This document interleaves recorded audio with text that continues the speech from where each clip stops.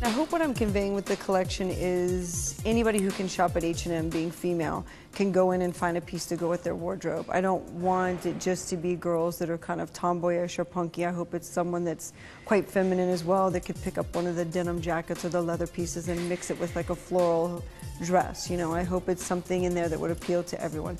But it's definitely more of a edgy kind of collection. The clothes are very special about the style. So it's not like about one piece, but sometimes when you wear something, it's just about the jacket or it's just about the shoes when you take a photograph. But this whole shoot is about the whole outfit, the whole look.